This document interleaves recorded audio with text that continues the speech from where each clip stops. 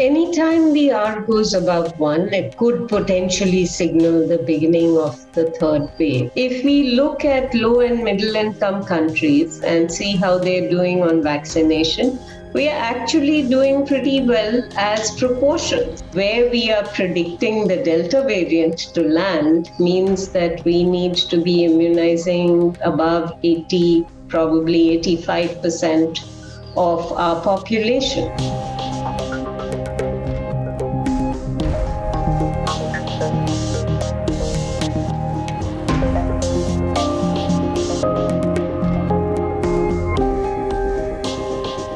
So I wanted to ask you, how concerning is this R rate, which is above 1 in 8 states across the country, and does it signal the beginning of a third wave in India? Well, anytime the R goes above 1, it could potentially signal the beginning of the third wave. The R rate really measures transmission. So it is about how many infections one person is passing on to people in their communities. And anytime it is above 1, that is an infection that will continue to grow in the population. If we look at R0, which is written as R0, that is the rate of spread that you have when the entire population is completely naive, everybody is completely susceptible. And for SARS-CoV-2, that R0 has been calculated originally to be about 2.5. And then we had the Alpha variant, which was 1.6 times more transmissible. And then we have the Delta variant, which is 1.6 times more transmissible, or you don't know transmissible, but it spreads more easily. And that gives you a potential R0 of somewhere between 6.5 and 8. So that has been reduced to an effective reproductive number, which again, we want to try and keep below 1, but is just above 1 in some states. So essentially, it's a signal that you need to do something about it. The other thing that's important to remember is, where are you measuring R? What is contributing to that number? If you are measuring R in the general community and it is 1.2, you really do need to worry a lot about it. If you're doing more targeted testing, if you're looking specifically at controls, if you're looking at people who have symptoms, then you don't worry so much about it being above 1, because that's actually not representative of spread in the general population. In a sense, the second wave sort of never really went down in Kerala. Now, one of the reasons being offered is that it has the lowest SERO prevalence, which is around 44%. And so it has a large susceptible pool of people who may get the virus. Is that explanation enough to explain what's happening in Kerala, or are there other factors at work? It is a reasonable explanation for what's happening in Kerala. Kerala certainly has a large proportion of the population that is susceptible. It's also a state where population density is relatively high. So I think what the seropositivity rate shows us, and it's important to emphasize that seropositivity is likely to be a bit of an underestimate, and that it is contributed both by people who have been infected and by people who have been vaccinated. So among those who are vaccinated, you expect protection. Among those who are infected, you expect protection. But you also have to understand that there may be a proportion of people that are protected but not testing positive in the sero surveys because of the waning of antibodies. What proportion that is, we don't know at the moment, but it is safe to say that Kerala has a larger susceptible population as a proportion of the total compared to other states. Right now, given that it has this large susceptible population, and so what should our strategy be? Do we let the virus then sort of run free in this population? What are the measures that Kerala needs to seriously be taking at this moment? The routine public health measures, which are making sure that you're tracking and isolating people who are testing positive, monitoring them, becomes very important to do. And Kerala has done a reasonable job of doing that. And as you have more cases, you need to ramp up efforts to do that even more. Then you have to make sure that you prevent crowding. Kerala had decided to open up for Eid, which was not a good public health decision. And Onam's coming, so they need to be careful that they don't relax around that time. The other thing to do is to really push vaccination. Supplies are short, but this morning I was reading that Tamil Nadu has decided that it is going to focus its vaccination program on the districts where the seroprevalence is lowest. And that is a very sensible approach to take. Absolutely. And is that an approach that the country as a whole needs to be taking at this moment? Sort of target those areas where seroprevalence is low, prevent infections from entering those areas. Is that something that the country needs to be doing? And are states doing enough of that right now? So I think with this pandemic, we are all learning. And what bothers me is that we are not experimenting enough and not documenting enough. What we could do is, when you have a question like this, should we really vaccinate more in places that have lower seroprevalence? Should we be vaccinating, not by giving supplies that are equitably distributed across districts, but identify, let's say, hard to reach areas and do a blanket vaccination in those areas? I think these are the things that should be experiments that the program does, and then we should be documenting the results, as in monitoring these areas after a period of time and saying, did it bring disease down? What do we use as a control? Where did we do things differently that will allow us to figure out whether the approaches that we are taking have worked or not?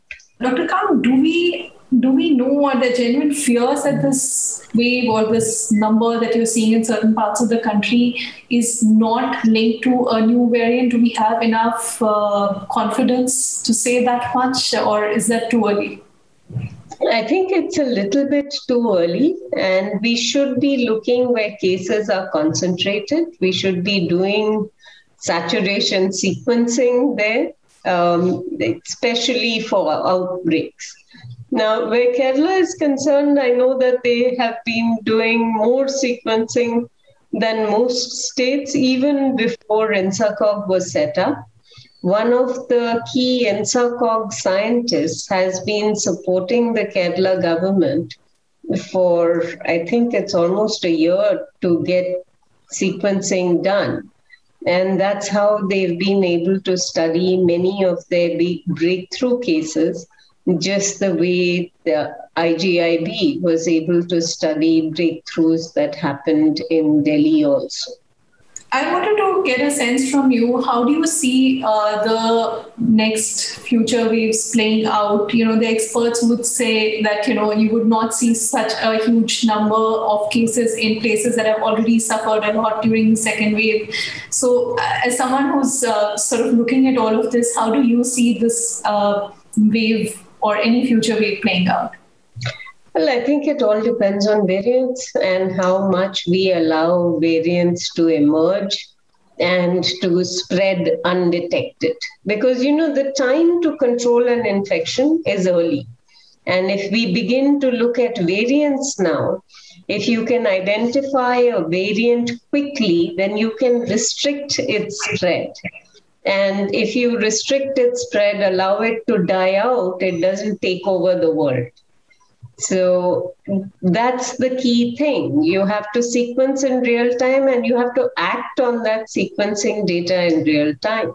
Now, this can be hard because sequencing alone doesn't tell you what is dangerous. That's why it's very important that whenever we look at sequencing data, it must be integrated with epidemiological data and with clinical information. What's happening to the people who were infected with this variant? Were they sicker? Did they pass it on to more people? How much virus are they shedding? How long are they shedding virus? What can we learn as quickly as possible about the behavior of this new variant in vaccinated individuals, in unvaccinated individuals?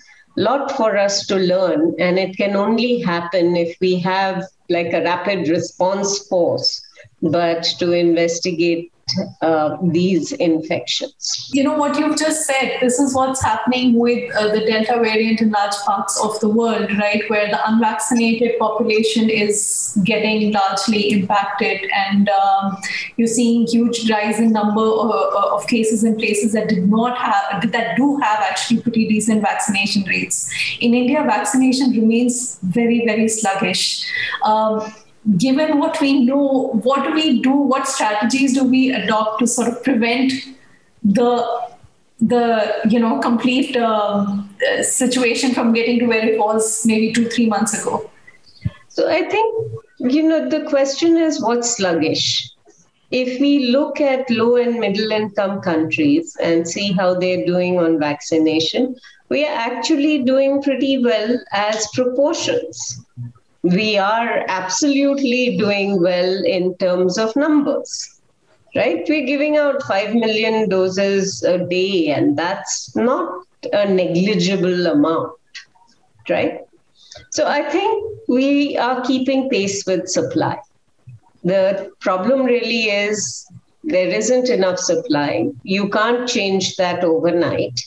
Every effort that can be put in place to increase supply has been put in place.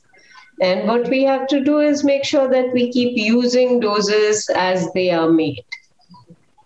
But until we get people vaccinated, we are going to need to continue to have non-pharmaceutical interventions. Masks are not going to go away.